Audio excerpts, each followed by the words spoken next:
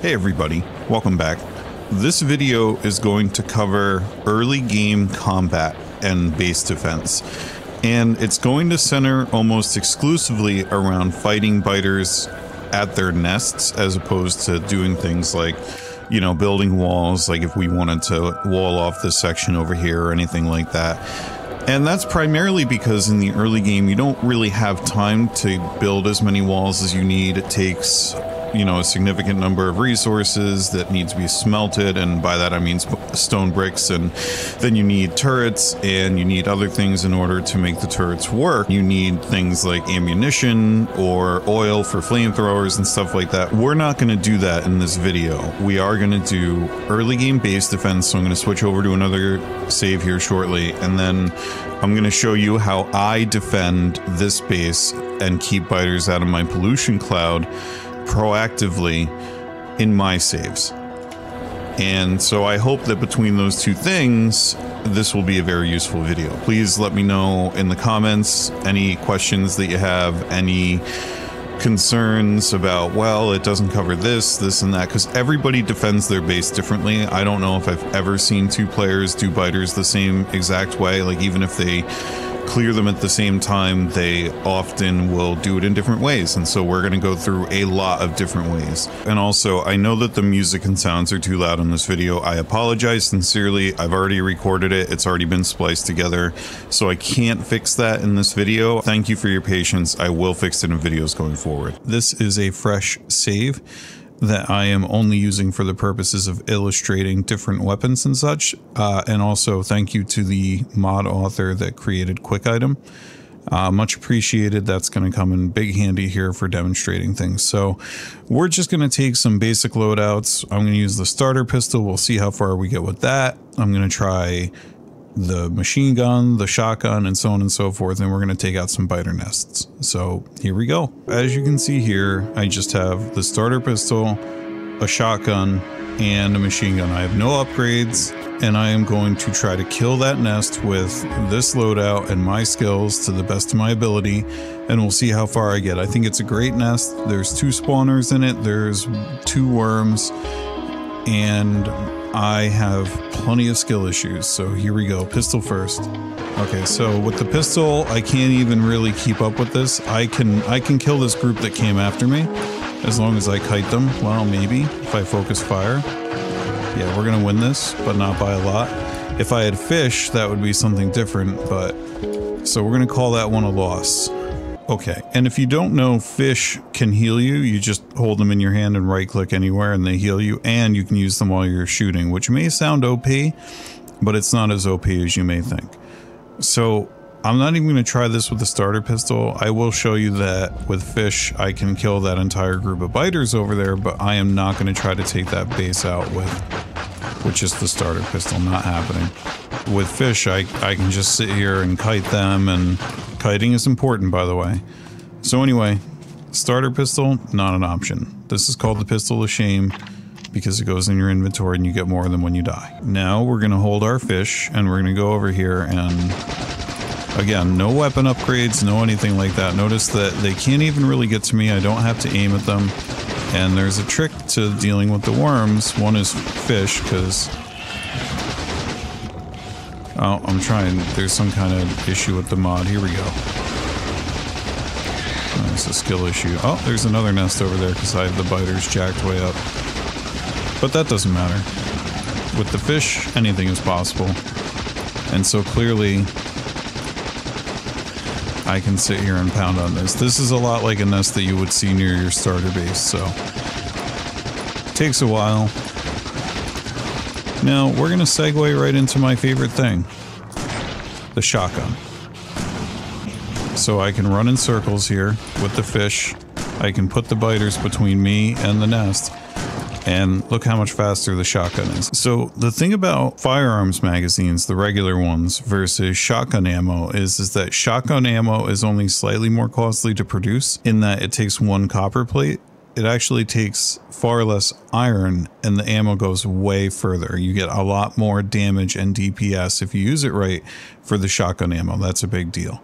You can get armor-piercing rounds for the machine gun, and then that kind of changes things quite a bit too, and we'll see that here in a second. Okay, so I'm swapping out my machine gun ammo for piercing rounds. Let's see how this goes.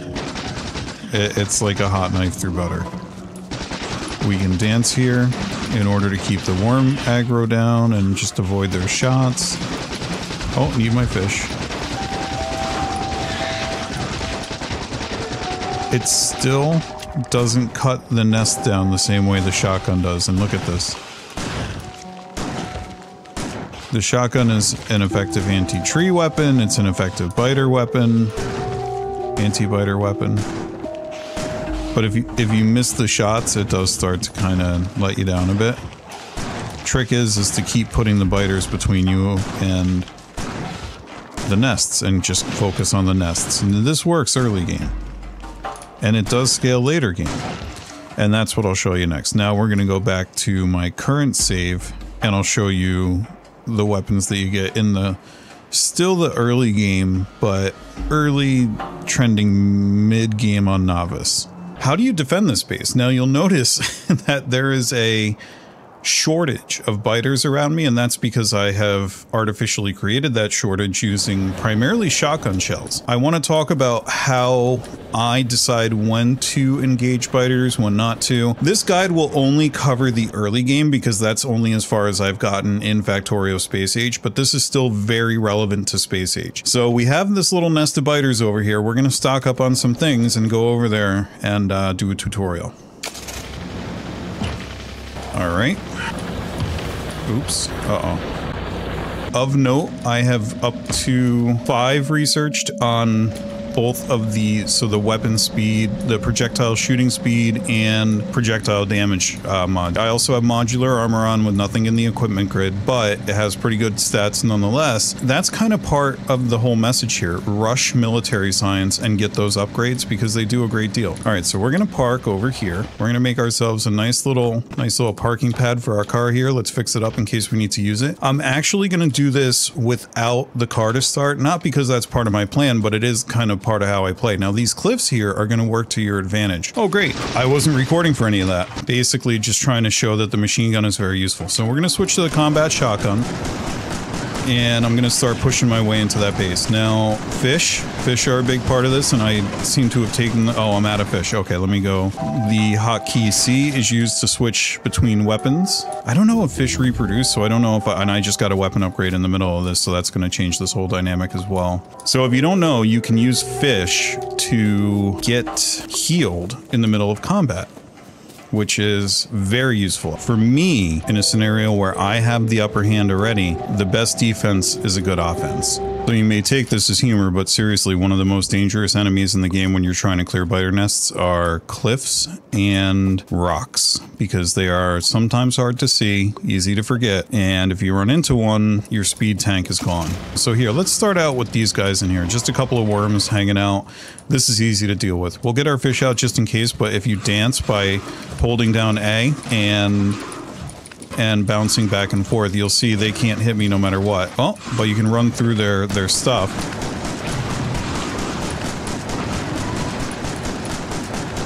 If you keep your direction erratic, they can't hit you. Oh, and there was even a little nest over here. So this is the combat shotgun, but the regular shotgun can be used for this as well. And let me just switch weapons here so that you can see there are other options as well. And in fact, sometimes the machine gun is the better weapon for the job. Goes without saying that the shotgun is better up close. The shotgun is also an excellent way to make yourself a path through unfriendly territory if you need one in a hurry. Where do we leave that car? Let's, so the thing about poison is it doesn't hurt the spawners, but it hurts the biters and the worms. So what I'm going to do is I'm going to try to get in there real quick with some poison. Let's see. So here we go. Oh, right away. Right away I need to clear. Now I have the upper hand because I just killed the buffer of biters that this spawner set has. So I'm going to get in there and get a poison capsule down, which you don't need this earlier in the game, but this is going to help a lot with those worms. try to get a couple of biter nests. And you can see on my mini map there, like we are definitely in a relatively big nest here. I'm going to switch to fish, heal up a bit, make sure to take out the spitters that are coming in and start whittling down more biter nests and spitter nests. Now the poison is worn off, the worms in the middle are dead, so I'm going to back off, clean up. So you have to back off in order to lose aggro, and if you keep killing them, you're going to keep drawing aggro, and they will also have to go after that car. So in comes another poison capsule. Boop. And as you can see, this thing absolutely just shreds. And I rushed military science, and you should too, if you want to be able to deal with biters effectively, because that's what it's there for. I'm pulling aggro from the upper nests now, so I gotta watch that and clear out this buffer that they had built up, down to 20 fish or so. Let's get another one here. Let's run around, kill the medium biters. Got some coming in from the top here, gotta heal up, kill off the spitters. Alright, these two worms over here are dead, so we basically get... This is our house now. We'll back off here. I'm not gonna push this win. I could do it with another poison capsule. Let's get in the car. Well, first thing that the car needs is ammunition.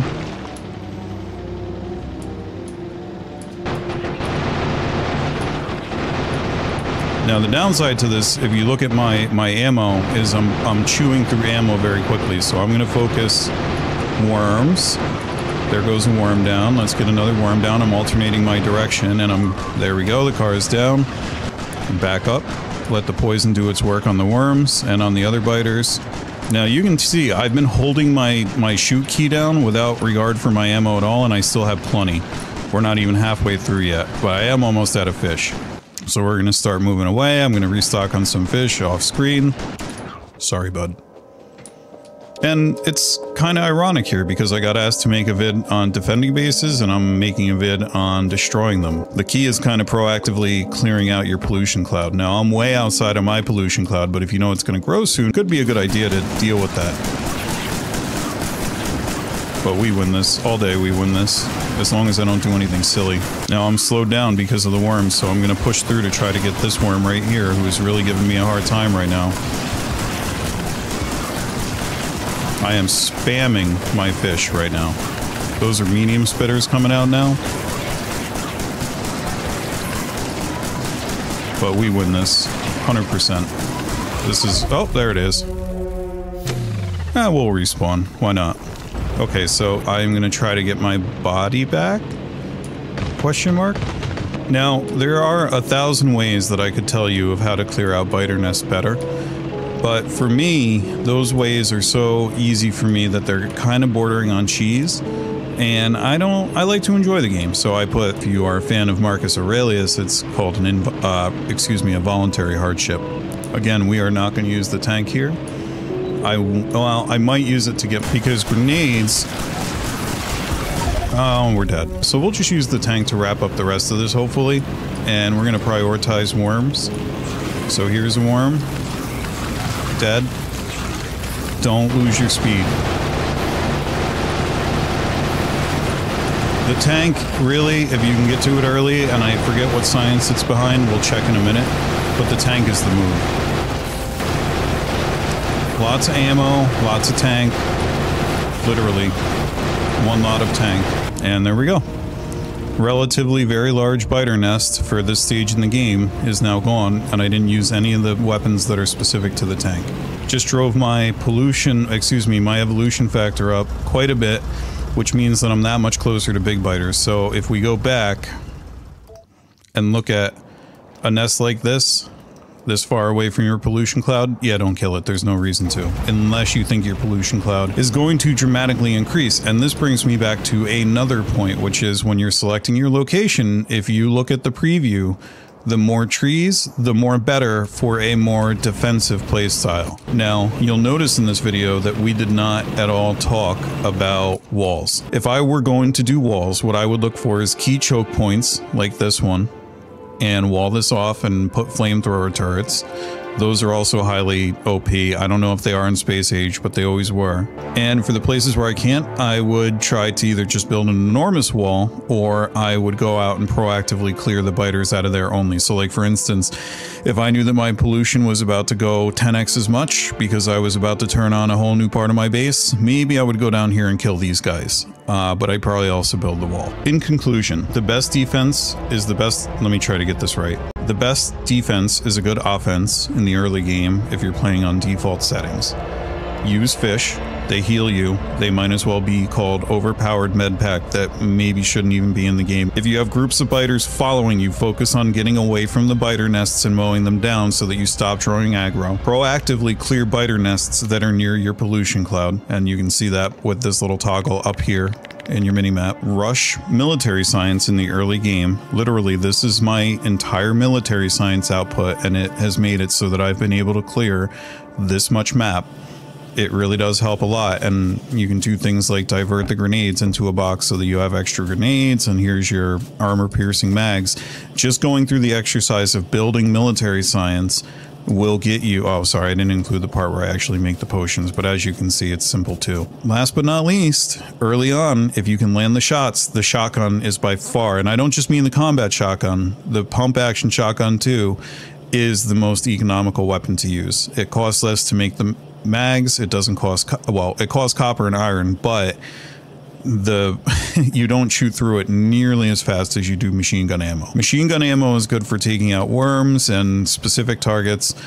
The shotgun is good for just mowing down everything, and then you can get right on top of the biter spawner and pump it full of shotgun and it goes away. It's important to try things and fail at them before you get ahead of yourself. Make another save and try it out, see if it works, and if it doesn't, reload your old save. Thank you so much for watching, everybody. If you enjoyed watching this, please like, comment, and or subscribe. Any of those things send me a strong signal that you want me to make more of these videos. You can also join our Discord. I will be dropping blueprints from each video in there, especially as requested, so come in, say hi, tell me what blueprints you want, and I can give you either some from the video, or I can go and try to make you one even. If you want my input on it, I'm happy to do that. I can even make a video out of it and talk about the design and everything. But until next time, have a great rest of your day and week, and talk to you next time, everybody. Take care. Bye.